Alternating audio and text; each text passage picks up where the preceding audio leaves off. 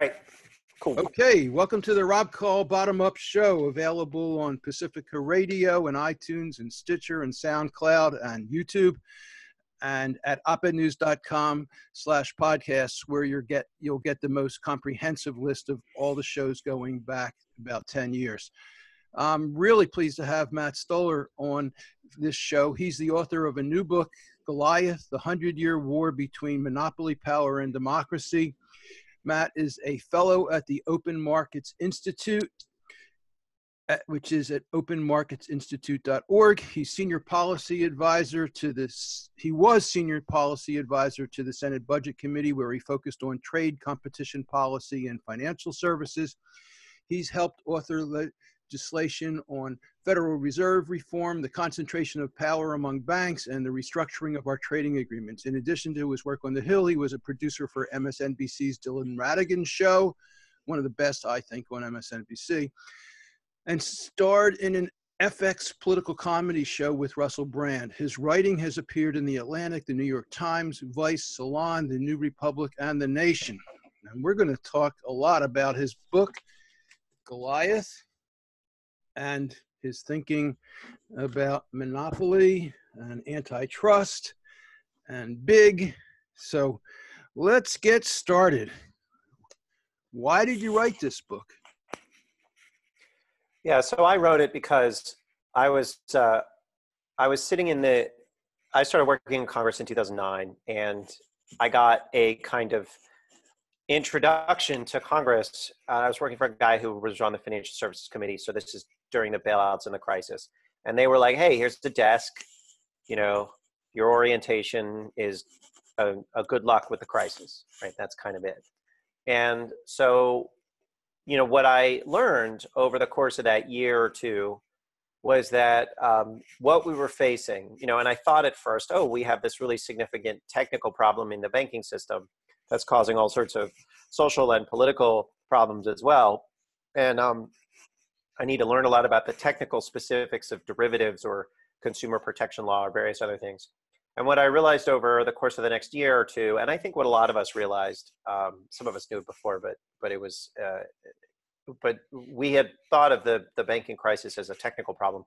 I realized it was a political crisis, right? That the concentration of wealth and power over the last 30 years or so was a political choice, a set of political choices, and that the collapse was a result of those political choices, and then how we dealt with that collapse.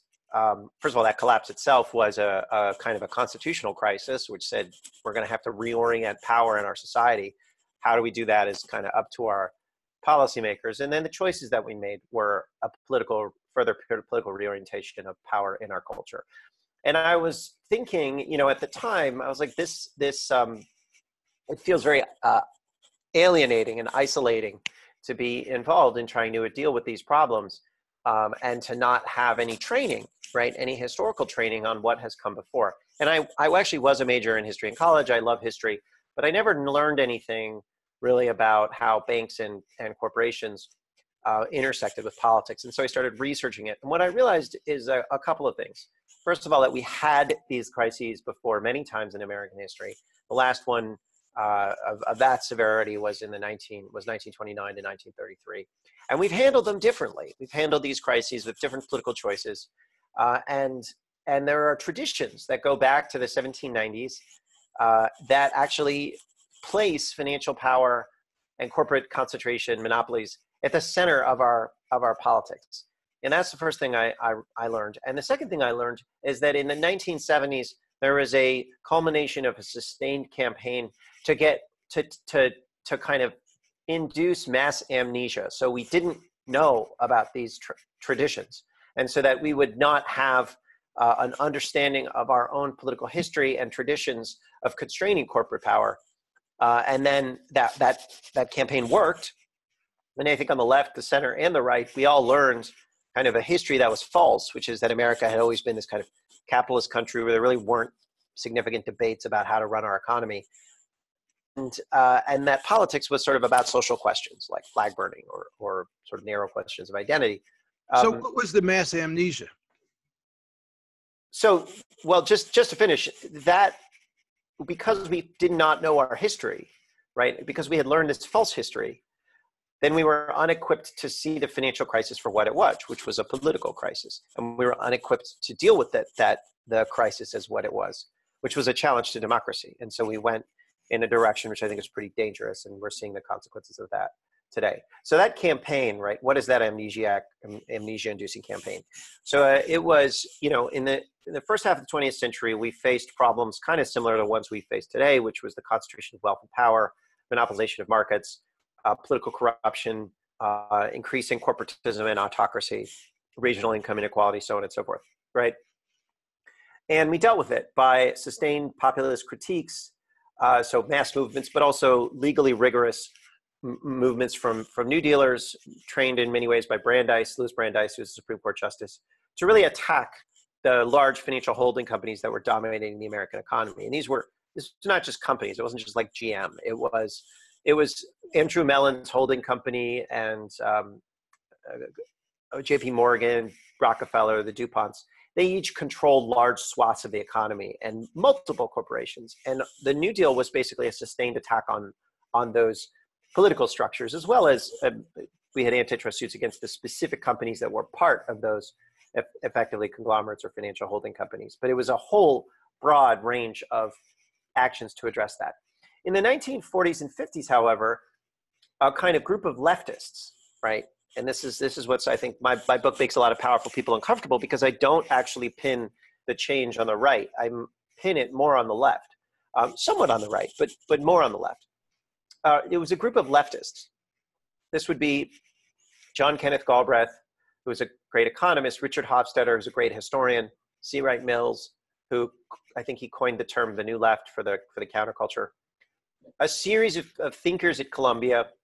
And what they did is they created a fake history of the United States, where they said, in fact, Herbert Hoover and Franklin Delano Roosevelt didn't disagree really at all about markets and corporate power. They believed the same thing.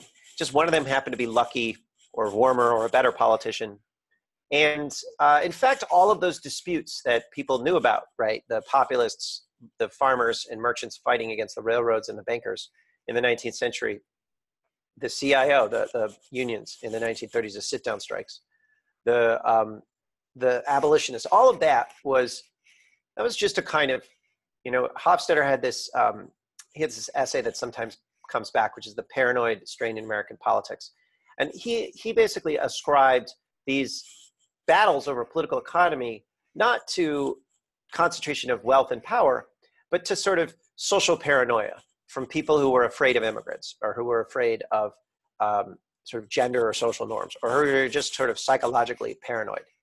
And he said that the political economy stuff is just a sort of a smokescreen. And what we really need to do is recognize that kind of corporations are natural monopolies. They just kind of progress just kind of happens, and that whatever happens in the banking and corporate system, that's just a natural outcome, and let the economists, the scientists handle that. And we as citizens need to organize our politics, and our politics are social questions, narrow social questions, not questions of political economy. And so I think the baby boomers, right, which were this giant generation that grew up in the 60s, 50s and 60s and 70s, they then learned this fake history. And so they, in many ways, when they saw problems of political economy, there were reasons that they believed it. It's not all bad faith, right? Vietnam was the problem. The Pentagon was the problem, not the banks, right? They weren't children of the 1930s. So they agreed with Galbraith. They agreed with Hofstadter. They agreed with C. Wright Mills, the counterculture. And then they became enthralled to that idea. Okay, so I want to interrupt you a little bit, because you've been going, and what I want to try to summarize what you just said.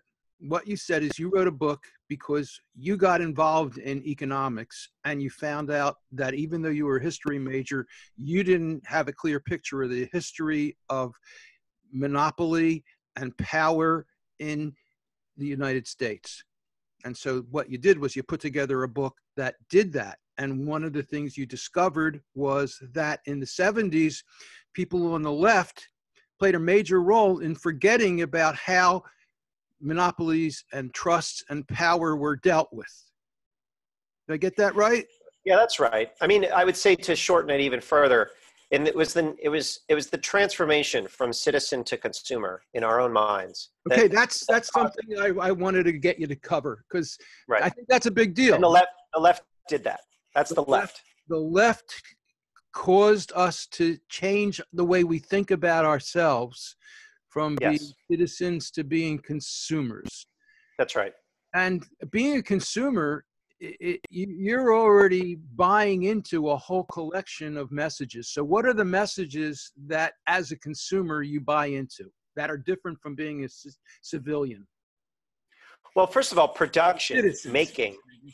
making things, right? Writing things, expressing ideas, participating in a community, all of those things, property rights, all of those things are not important to consumers. Right? If your identity is as a consumer, then you are effectively asking for a sort of a feudal system, but where you are treated well by the lords that produce. Right? That's what consumerism is. And like Nader's movement in the 1970s of consumer rights, it was very much that. Even though they didn't intend it to be that.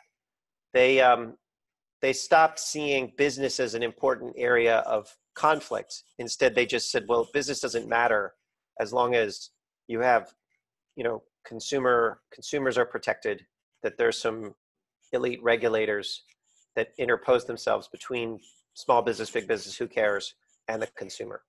Now, it's a challenge because your book is a lot of detail, and you go into great job telling stories and getting into the history of monopoly and antitrust.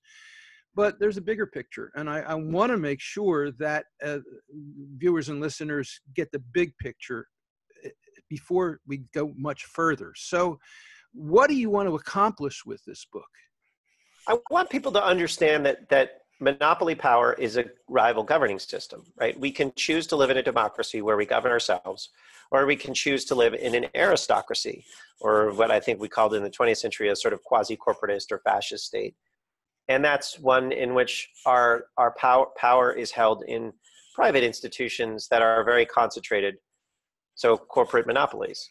And that's a choice, right? When Mark Zuckerberg is testifying before Congress, he's not testifying, at least to me when I looked at him, I was like, this guy is not a business leader. This guy is our global privacy commissioner. It's just that he happens to not be accountable to anyone.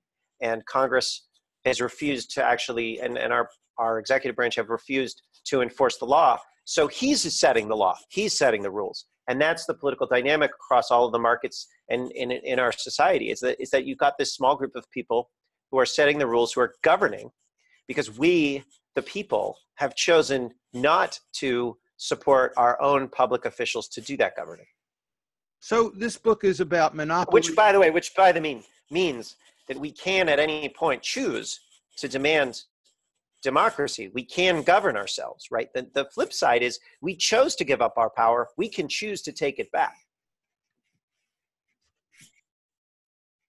Where did I put it? I liked the final words that you use in the book. I'll find them and get to them. But the final words are exactly that, what you're saying. Right. Well, I did write it. Here, I have the book right here. The conclusion is sort of rousing. Let's see here.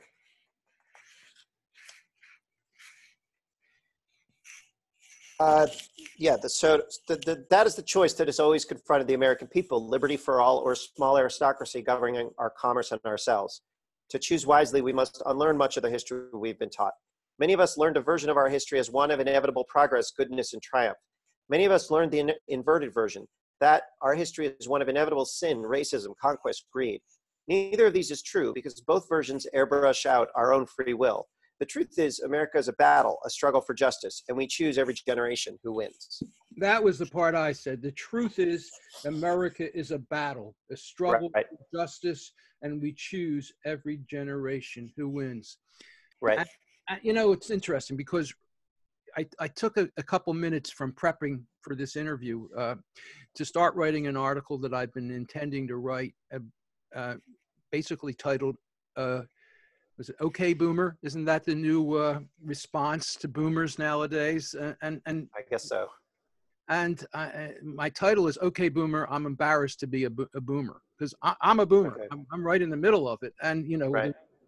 and what you just said is another indictment of boomers, that boomers embraced consumerism and by doing that embraced the idea that they were no longer citizens and they gave up their power. And that's what is so frustrating to see now. When I walk down the street and I see a guy my age, it's like, give me a break. These guys, I mean, so I'm really happy that you've written this because you're really calling for a reawakening. And it's not like it's something new. It's something old. It's a return to who we were, right? Right. And I think that like the okay boomer, you know, thing, I think it's really great because it does sort of shine a light on a generational conflict. But on the other hand, you know, the boomers are actually the first generation that had a lower standard of living than their parents, right? So there's this perception that it really should be okay silent. That's actually, if you want it to be accurate. And boomers were taught a lot of bad ideas, and they did a lot of bad things. Every generation does good and bad things. And I think basically they made choices that concentrated wealth and power. But also it was the generation that helped build gay rights, that helped equalize rights for women, had a lot of important ways of kind of changing our culture to be one that was less racist. So I think that like it's easy to sort of ascribe a lot of sort of bad values to boomers, and it's easy to be sort of mock boomers for adhering to a status quo that's clearly not sustainable. But I think it's like one of the reasons I wrote the book is because I wanted to persuade people that it doesn't matter. I mean, that you can change your mind, that there's a lot of courage in changing your mind. And a lot of boomers have told me when they read this book, they're like, you know, I didn't realize that this is what I was taught, right? I didn't know that when I learned about corporate power, I learned about antitrust or economics, or like, I didn't know that these were the lessons that I was taking in. And so it's like boomers, there's a lot of boomers. You guys still have a lot of power. You have a lot of money, and you're part of this society. And like boomers can change their minds and have changed their minds. And, you know, everybody can change. We can change our minds. It is as you know, Abraham Lincoln said, you know, we must disenthrall ourselves and then we must save our country. You know, we must give up on the quiet dogmas of the past. I think that is true. I think each of us has that ability, right? And just as boomers can change their minds, it is very possible that we can go in a very, very bad direction too. I mean, in 1873, and this is the other thing, I mean, in 1873, 1872, this country almost went towards real social equality. Like that was the end of the Civil War. There had been 7 years from the Civil War, and there were battles over whether Black people would have social and economic and political rights that were equal to white people. And in 1872, there was an election. The radical Republicans won the House, the Senate, the presidency. They were starting to enforce the amendments, 14th, 15th, 13th. And then there was a financial crash in 1873. And W.B. Du Bois wrote about this. In 1873 to 1877, there was basically a depression. And in 1877, people could never, I mean, everyone was in the North who had been like, yeah, we want social equality. Blacks and whites are the same. They were all, you know, 4 years later, they were just like, I don't know how anybody could have thought that. That's a crazy idea. And they had been disillusioned, not just about race, but they'd been disillusioned about business and art and society and literature, all of these aspects of society that crashed, that really changed our perspective. And that led ultimately to the kind of the fascist deal of Jim Crow. We can do that again. That's a bad thing, but we can go in really dangerous directions, or we can go the opposite. We can free ourselves, right? That's kind of the point here, is like we can change our minds. It's not just a generational thing. It's easy to say it's a generational thing. It's not just a generational thing, though. So what did the boomers learn that we need to unlearn? What did the boomers learn that we need to? I mean, I think we all learned it too. Like that's the thing, is that the boomers learned it, but it's not like, oh, and then, you know, my generation, I'm a Gen Xer, or the millennials like learned it all right? And now there's a conflict, right? There was a break in the transmission of this wisdom that was passed down for hundreds of years about what financial power was. The boomers were the first generation to really not understand. And then they taught their kids, And, my generation doesn't know this either. And I think what they learned is that free will and justice have nothing to do with economics and political economics, right? No, I have to protest that my kids, I taught them differently. And I think, there are some, look, I was a hippie and I protested against the Vietnam War, and I was tear gassed in Washington in the late 60s and early 70s. There were a group of boomers who got it and who stayed with it, I think. But no question. Right. And there's a bunch of millennials that are pieces of shit, right? It's not a generational thing, right? In some ways it is. It's just kind of, but like what people learn is deference to power, right? And I think even I do this, right? I have to operate in a society where I have to prove, using the language of economics and using the work of economics, that my cell phone is more expensive than cell phones kind of in France or elsewhere. And that's a result of monopoly power. And it's totally ridiculous. Like I have to defer to economists to say China, that we outsourced a bunch of jobs to China, even though millions of people said at the time in the mid 2000s, we moved our jobs to China. Economists are still able to make the argument, oh, that's true or it's not true. And you have to use the language and the data of economics, which is a corrupted language, to make that case. And it's because we have not rejected economists broadly, younger generation, older generation. We still want our witch doctors who are paid by plutocrats to tell us the truth, right? Even the people who are like, even the good guys, right? And that's the capture that these guys have. And the fact is that economics is an incredibly conservative religion almost, that only allows publication in certain publications. And if anybody veers too far from the basic central concepts, they are treated with disrespect or excommunicated. And the ideas of economics the ideas of economists are really problematic. I'll make it. I actually think it's garbage, right? And it's pollution, right? Economics is intellectual pollution. So even the good ones, right? So people just came out and said that you were at the University of Chicago recently on a panel and some discussions with economic. Right. And I say this to them, but like, well, look, here's the thing, somebody just is like, oh, I'm an economist. And I just showed that, that after the Civil War, a lot of, in places where there was more slavery, more black people got put in prison. And like, look, I proved this, that there was, there's all these holdovers from the days of slavery.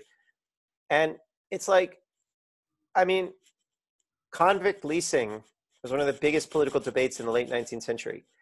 Ex-slaves wrote about this, talked about it.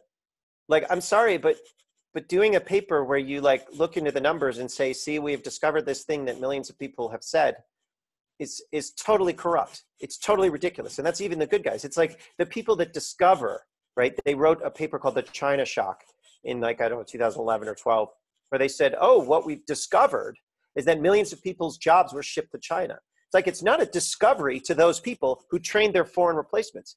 Frankly, it's totally embarrassing that economists make all of those people who say, hey, my job is being moved to China, unpeople. They're not people, right? So economics is a post-mortem discipline. It's not even a discipline. It's just like, what we have to do is let the disease progress its course and kill the patient, and then we can diagnose what's wrong. It's totally corrupt. It shouldn't exist. Like, it's insane that economics exists the way that it does. And it's insane that we actually think about the world in a way that is structured by these people who are just garbage scientists. It's like we get all of our medical advice from people who work for tobacco companies. And then if you're like, hey, maybe we should not smoke, that seems like a bad idea. People are like, oh, well, show me the data. And all the data comes from the tobacco companies. That's the way we handle our political economy. It's crazy. And the reality is, there are some economists, usually the ones who are rejected by the mainstream, who are decent people who are doing good work. But no, I don't think that's true. I really don't. I think that there are definitely some economists who But I actually, sure. Okay, sure. There are always people in a discipline that are doing kind of good work. But the problem is that the discipline is itself corrupt. Yes, Right? I So totally you agree. can't, it's like saying, oh yeah, sure, take a really bad group of people, right? Sure, there's a few people in any kind of bad like group of in any barrel of rotten apples, maybe you'll find some apple that's still healthy to It's eat. kind of like It's the like, Democrats. There are a couple good ones, and there are an awful lot of no, I don't think that's neoliberal corporatists who are problematic. no, I don't think that's true. I think Democrats are much healthier than economists. Like economics are like economists. I mean, honestly, if we just got rid of all economists, this world would be a much, much, much better place. There are millions of people who are Democrats. There are tens of millions of people who are Democrats. They have ideas about the world that are sometimes right, sometimes wrong, sometimes I meant the confused. leaders. I meant the politicians in Congress. I don't think that's true. I think that our political leaders, this is again, I mean, I think that on the left, people are addicted to powerlessness. I'm not saying you are, but I think like what you saw when the Democrats attacked the Libra idea from Mark Zuckerberg, I think I've seen some really good things from Congress in terms of investigating big tech. I'm seeing some starts of some investigations of Boeing. I think like what Democrats in Congress lack, and I think this is true for Republicans, they lack confidence. They lack the confidence to govern, the confidence to say, you know what, I'm going to make a judgment, and if I'm wrong, I'm wrong. Maybe some bad things will happen, but I'm going to try, right? And that's because if I don't, I'm an elected leader. I've been authorized by the people to wield power. I need to wield power. They're more afraid of wielding power than they are corrupt. And I think that's because we, the people, have not given them the kind of mandate to wield power. Amen. I don't think it's a corruption. I totally agree with you about, but I think they have a mandate. And what I've been writing lately about the moderate centrist can't doism Democrats who, right. And I'm sick and tired of them. And I think that we're on the same page. But that's not a political leadership problem. That's 50% of Democratic voters believe that, right? You go to you talk to the insurance adjuster who lives in Des Moines, who's an ardent Democrat. That person is a we can't have nice things Democrat. There is a real strong base of people that is as powerful or more powerful than the progressive kind of populist movement that just don't believe that democracy works. And it's a big part of the Democratic Party. And it's easy to say, oh, we don't like Nancy Pelosi or we don't like our leaders. And like, I think Nancy Pelosi is a bad leader. I think these are bad leaders. But I also recognize, having worked in lots of primaries, it's not like the Democratic base wants what we want. They just don't. And like, that's a huge problem. But like, we have to recognize that. They're just not there. All right, like, it's scary. Anyway. We need to take a brief break. I'm going to just give 10 seconds of silence so I can plug in a bumper for the radio show. Sounds good.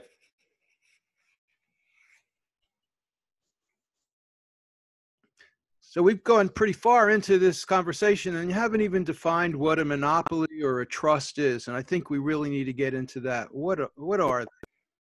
So a monopoly is, Brandeis put it, unified control of a recognized branch of trade or a service, right? So it's control over a market, control over a branch of trade or a service. And it doesn't have to be one company. It can be several companies, but the idea is unified control. And, and it's confusing too, because you can have a monopoly that doesn't necessarily always look like a monopoly, right? So Apple makes iPhones. And I think to a lot of people, they would say, well, I can go buy a Samsung phone or other kinds of phones. And so I have choices. Apple is not a monopoly. And that is true in the sense that you can go and you can buy a different phone. And all of the different phones have the Google Android operating system. So you have two choices, right? You have the Apple iOS and you have Android phones, right?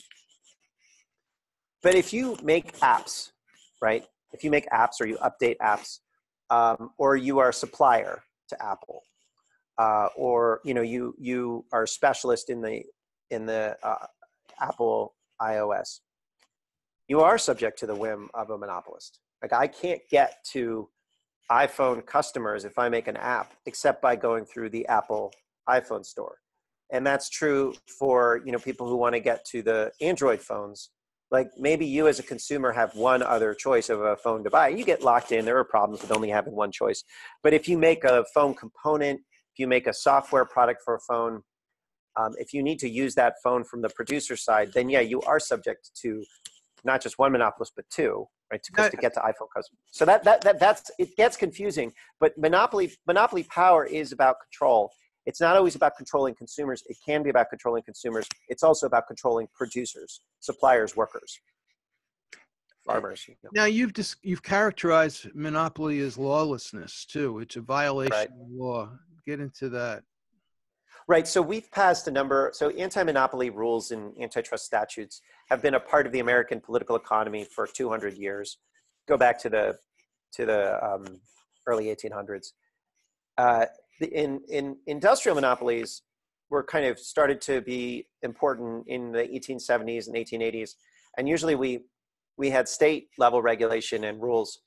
And then in 1890 we passed a law called the Sherman Act, and the Sherman Antitrust Act said old monopolies used to be called trusts. Doesn't really matter why. They used to be called trusts, and so it was called the Antitrust Act. The Sherman Antitrust Act basically said that monopolization is illegal. It's both a violation of civil law and it's a violation of criminal law. So if you monopolize, and it didn't define monopolization, it didn't also other things like restraints of trade, but it did say that that's a crime.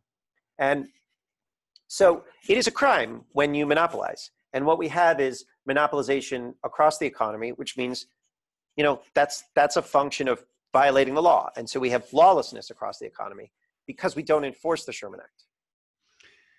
And you already discussed how there's been a concentrated effort to sabotage our memory of our standing up to monopoly and to change our way of thinking about it. But and then you say that monopoly, the battle against monopoly is our fight today. It's the fight. Right. And how do you put that into context of everything else that's going on? Well, look, I mean, we have a problem with an existential threat of climate change. We have an existential threat of Chinese expansionist autocracy. And we have a threat of domestic corruption and white supremacy. All of these problems, right, work through monopolies, right? All of them, the inability for us to come together collectively to address our problems is a function of the fact that monopolies have broken our politics and are trying to replace our social institutions with their own social institutions that they control. Facebook controls our electoral apparatus. And then, a host of electric utilities control how we use electricity. And then a bunch of media companies under the thumb now, increasingly, of China. These are companies like Disney, or companies like, like the NBA. They are increasingly controlling us because they have market power, and then because our government is too weak to stand up to them, but the Chinese government is strong enough to manipulate them. So and then a lot of the social problems that we are finding, like rapid and rancid political and income inequality, wealth inequality, regional inequality, huge healthcare costs, right? Crazy healthcare costs. All of these are 100% a function of monopoly power, right? Low wages, function of monopoly power. We, as workers, as producers, we have fewer places to go and get work. And so they have less of an incentive to pay us more. Hospitals have been raising prices systematically since the 1980s because they've been merging and becoming engaged in more and more market power. 40% of places in the country, 40% of hospital beds are occupied in markets where there's only one hospital system to take care of people, and they just keep raising prices. A lot of the regional inequality, the distinctions between the Trump and the Democratic areas are a function of you have a bunch of monopolists that are in kind of blue cities, and they are pulling wealth from rural areas and driving up rents in blue areas, creating regional inequality and inequality within blue cities. So it's like pretty much not every, but most of the social problems, and and then also a lot of the monopolists are run by people who are white supremacists or who are not white supremacists, but don't really care about racial equality and don't equalize access to their platforms. So if you look at the 100 wealthiest people in America, most of them made their money through monopoly, and not a single one is African American. Right? Okay, so I'm going to ask you again. Sorry, yeah. What's the goal of this book? Short and sweet. Well, I mean, to learn that we have taken back our democracy in the past and we can do so again. Okay. So, I wrote the book, Bottom Up Revolution, and was that an eye roll? Okay. No, I just feel like I'm rambling a little bit, and I don't. No, you're going into depth, and that's great, and that's what the book does. But my job is to kind of focus and refocus, so we can make sure we get everything accomplished in the time. Sure. So, I believe that we're shifting from a top-down culture, which monopoly is all about, to a more bottom-up. And I'm hopeful because I think that it's in our genes. I think that before there was civilization, there was no such thing as monopoly. Everybody shared with each other and took care of each other. And there are literally hundreds of genes that are all about empathy and compassion and cooperation and interdependence. And really what you're talking about is some of the stuff that I get into, like getting back to the way we were 100 years ago, because we were doing better then, really, than we are now. And the other thing is, I think in some ways the threats we face today are as extreme or more extreme than they were 100 years ago.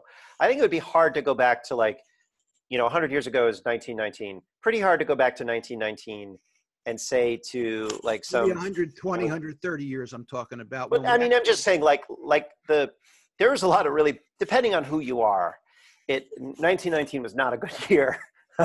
You know what I mean? But for what it's worth, let's contextualize it. I mean, what you've said is that we've forgotten that we have this amnesia, that that's right. Process took place, and back then people thought of themselves as having the power, and now they don't. That's right. And I think that white people, it's important. There was the antitrust, the anti-monopoly movement. The great flaw in producerism, and I think both sides, great flaw of the monopolists and the great flaw of the anti-monopolists. Although it's worse for the monopolists historically. But white supremacy has really always been the other core axis of debate for America, and so, the book that Goliath is about, I kind of characterize Wright Patman, who's a congressman from rural Texas, fought big banks, fought monopolies, fought high interest rates, kind of wanted to broadly distribute economic power. He had a pretty good record for rural Texas on race. In many ways, he pushed through a lot of things that equalized economic opportunity, but he also voted for segregation in the 1950s. And there was a lot of that inability to overcome that fundamental racism, that cultural racism in America. And I think what's the great challenge and back in the 20th century was, how do we convince basically large numbers of white people that everybody is equal, that they shouldn't be racist? And I think that you still have a lot of racism today, but it's not tolerated the same way that it was. Racism is understood as a bad thing. We have a language to talk about it. And so we've embedded racism in a lot of our institutions, but it's less and less embedded in our actual culture. And that makes it fixable in a way that it wasn't 100 years ago. Okay. Okay. That I'm not sure where that ties in with the book, though. Well, I mean, we were talking about, where things were not 100. You said things were better 100 years ago. In terms of racism, things are a lot better than they were then. But and then important. There were important. So this book is about democracy, right? And so you look at something like Comcast, right? Comcast bought NBC. Comcast rolled up a whole bunch of power. One of the ways that they did it was by bringing in the support of Black political leaders and Black communities, because they gave a bunch of money. They have charitable arms. They work a lot on diversity. And they've essentially argued, Comcast, but then a lot of companies do this. We're going to give you the things. If you let us concentrate power, we will give you the things that white people already get. We will serve as a righteous government for you, or at least better than the situation that you have now. Because if you don't allow us to concentrate power, then maybe we won't be as powerful, but society will stay as racist as it is now. So we'll get you extra broadband, right? We'll get you a little more diversity. Just trust us, right? That was the deal that Comcast kind of made.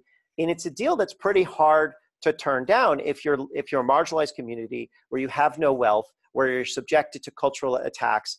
It's like that deal is fundamental to how monopolists sustain power. And that deal only exists because we have sustained racism that we haven't been able to deal with in the anti-monopoly movements traditionally. We can deal with them now, but it is fundamental to the political architecture that we're trying to build of a genuine multiracial democracy. That's daunting. I mean, what you're saying is that monopolists get people to sell out some aspect of their rights in order to get other rights. That's right. But the reason that they're able to do that is because, we have a society in which there are a lot of people who are really poor and who are really disempowered. And, when you are really poor and disempowered, you are not necessarily, the first thing that you're looking for is not necessarily the liberty to speak your mind. Maybe it's food, it's medicine, it's basic transportation services. And if we have a racist society, right, if we don't address racism, which means addressing wealth and income gaps, then that deal will always be available to monopolists, right? And none of us will be free. So it is daunting, but it's also fixable. That's what's so exciting about this moment. I mean, Black Lives Matter and the kind of the new wave of progressive prosecutors, and then Occupy Wall Street, and also the new anti-monopolism on the right, and the anti-monopolism within the military and within corporate America. You're seeing this broad rethink of the fundamentals of our society, and that's so exciting and so important. We really can do it right this time. We may not, but it is up to us to do it right this time. I believe you. We need to take another brief break, and then we're going to talk about Too Big and about decentralization. Thanks. Okay. And my guest for this show is Matt Stoller. He's the author of Goliath, the 100-Year War Between Monopoly Power and Democracy. So, Matt, you say that big is a problem. You say that we need to decentralize. How does this tie in with your writing about monopoly? Right. So if you look around the economy today, you see monopolies kind of everywhere. And this causes a lot of social problems we've talked about. It also increases the size of our corporations. Our corporations are bigger than they used to be, and they're older than they used to be. And so they're not getting replaced as often. And so what you're seeing is an increase of size of these corporations and an increase in brittleness in these corporations. So when you increase the size of banks, for example, you get banks that are too big to fail. You not only pool banking power and commercial power and financial power, but you pool risk. When you pool, say, like the civilian aerospace industry, as we have into one company to Boeing, then you also pool risk, right? And we have a pooling of risk across our society because you have companies that are increasingly large, increasingly old, increasingly badly managed. And that's a crisis that we're increasingly starting to come to grips with. We haven't gotten to the solutions yet, which are pretty obvious, which is if something is too big, make it smaller. But that's the problem. Let's go with those solutions, okay? Because that's something I've thought about. And I've written a lot about it. I've written a lot of articles about it, and it's in my book, Bottom Up Revolution. I think that we need to develop a science of small. We need to come up with policies. We need to come up with strategies to keep businesses small, to discourage them from becoming monopolies. Now, you reel off a list, whether it's Google or Amazon, of companies that they should not have been allowed to acquire. Why don't you throw that list out? Well, look, I mean, part of this is a philosophy, which I think you're right about. I think it's about recognizing that we want smaller economic institutions. This is Thomas Jefferson, a yeoman farmer, but that was came from the levelers in the 1600s. And you roll that forward. In my book, I write about farm supports, which were designed to decentralize land ownership and to make sure that farmers could earn the fruits of the soil that they farmed, or patents, which were originally about protecting engineers from financiers, and copyrights, which were about protecting artists from monopolists and financiers. There's a whole set, and then labor, like unions, which were about when you need economies of scale just because of technical requirements. It's about protecting the workers who are in those larger institutions.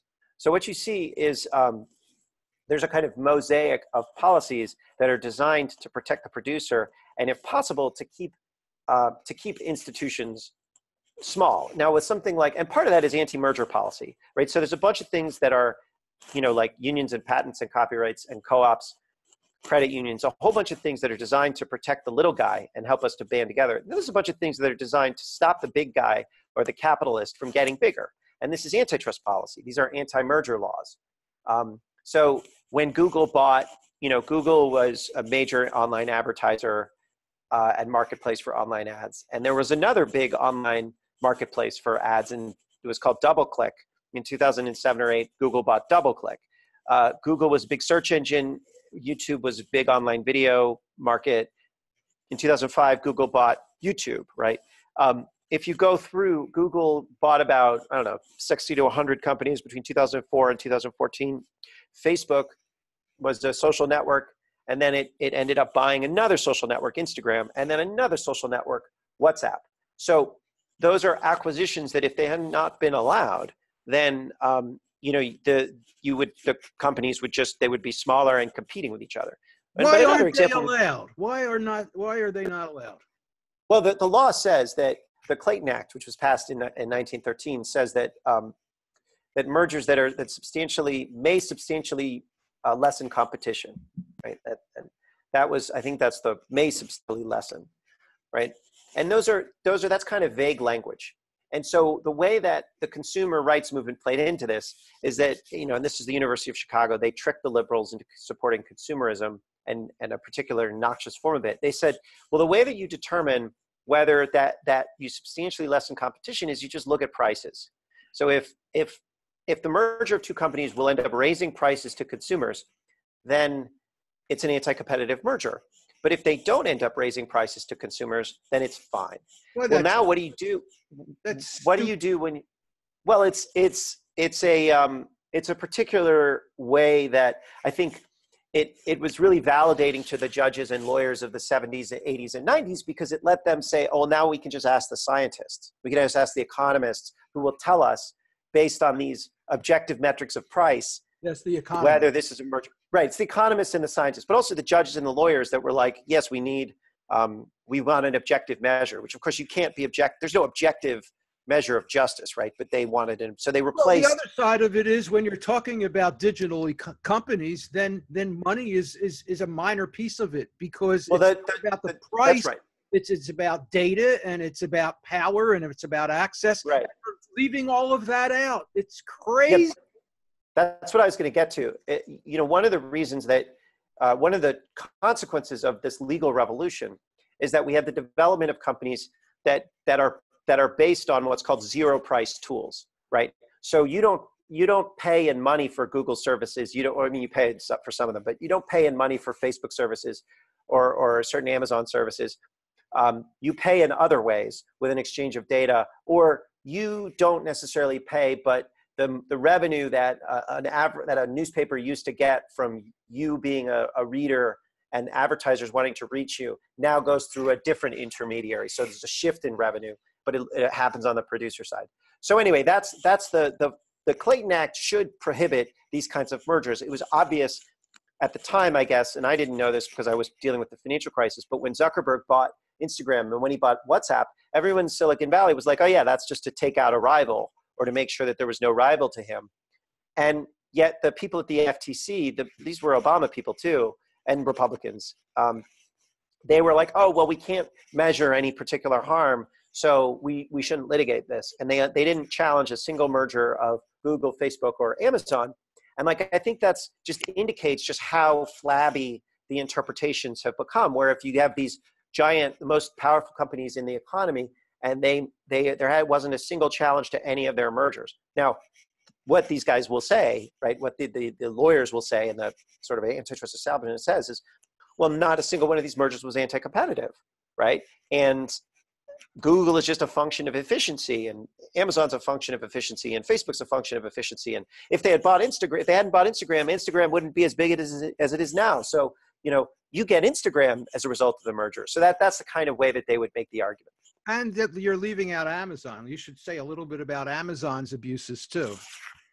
Well, yeah, I mean, Amazon's more complicated, but yeah, they bought, they did a number of things. They bought a company called Kiva Robotics, which was just helped them establish their lead in warehousing. So that was a robotics company that sold warehouse robots. And then once Amazon bought it, they stopped selling their robots to rival warehousing companies. There was also a company called diapers.com. So diapers.com, it was called Quidsy, but their site was diapers.com. They sold to parents, and they were a competitor to Amazon. And Amazon checked their prices and said, we are going to underprice you for diapers and the things that you sell, and we are willing to lose $100 million a month to underprice you and destroy your business unless you sell out to us. And that was a way of saying, not just to diapers.com, and diapers.com did sell out. That's illegal, by the way. That's predatory pricing. It's just that we don't enforce the law.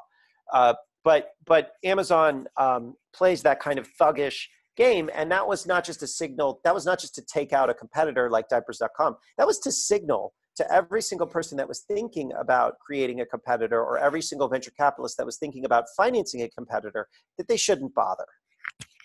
And Amazon's bought Goodreads and I think ABE Books. I mean, there are more. Yeah, Audible as well. They Audible, yeah. I mean, yeah. they're over and over again. They're just monopolizing. So, and Whole Foods too, but that's a little more complicated. But yeah, we have a huge problem. There's no enforcement of these laws that are on the books. What do we do?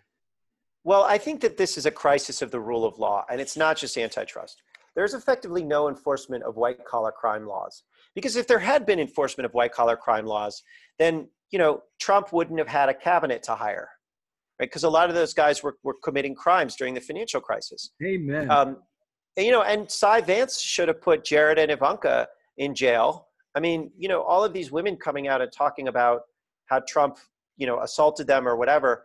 Where were the prosecutors then, right? I mean, we have a crisis of the rule of law that goes back decades because we simply did not enforce the law on the powerful. There's this great quote that I used in my book by G.K. Chesterton, who said, the poor occasionally object to being governed badly. The rich always object to being governed at all, right? And that's essentially the dynamic that we've been facing since the 1980s, although it's gotten worse because we did, in fact, Reagan and Bush, the first Bush, put 1,000 white-collar executives in jail for the savings and loan crisis. Even George W. Bush put a bunch of people in jail for Enron, people that, by the way, the Obama administration let out of jail early, like I think Ken Stilling. And then just during the latest financial crisis, we didn't send anyone to jail because there was no enforcement of white-collar criminal laws. And I think antitrust is basically it's a check on the power of the powerful. And when we should stop enforcing that, which we kind of really did starting in the 80s, and then we fully stopped enforcing it in the late 90s, early 2000s, this is what you get. You get a society dominated by powerful, kind of crooked, lawless, white-collar people, which is what the Trump administration is. Okay, so I just asked you, what do we do? And you described the problem. Well, I think what do we do is we elect people that want to govern, and we demand that they govern, right? I mean, we all supported, the last president was President Obama. I think he's got 95% approval ratings by Democrats. That's a choice every Democrat gets to make about whether to support their leader when they are not, when they are choosing not to enforce the law. I saw this during the financial crisis. It was almost impossible to get Democrats to put any pressure on the Obama administration to do the righteous thing. And so Obama didn't do the righteous thing because he didn't believe in it. And because he didn't have to listen to people that were saying, hey, this is wrong, these foreclosures, this amnesty for white-collar crooks. We don't have to do that again. We can choose to elect people who are actually going to enforce the law or try to enforce the law, and we can support them when they do and criticize them when they don't. So that's the way that I would, and it works too, because like if you look at right now, there are investigations in Congress and at the state level of big tech. There are investigations under the Trump DOJ antitrust division and the Trump FTC of big tech. And it's because we've put pressure on them. And they do ultimately respond to pressure. So we can change this, and we are, in fact, changing it. Well, I think we really need to do a lot more. I really think that a lot of politicians are afraid to speak out and say what needs to be done because they'll be told that it can't be done. There's so much can't-doism going on. Absolutely. Can't-doism. I love it. We're addicted to powerlessness, and we don't have to be, right? Yeah. Yeah. Okay, so before we finish, pardon me? We can do it. We can do it. We can do it. I want you to talk a little bit about Open Markets Institute. This is your new organization that you're relatively recently a part of.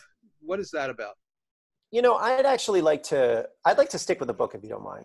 Oh. I'm just, yeah, I just want to, I'm happy to talk about the anti-monopoly movement in general, but yeah, I just, so I think I'll just talk about the movement in general, because it's like the movement is broader than what. We've got like 3 minutes left, so wrap up. Okay, so the anti-monopoly movement really started in the early 2000s, kind of coming out of the net neutrality. It was like anger at the war in Iraq.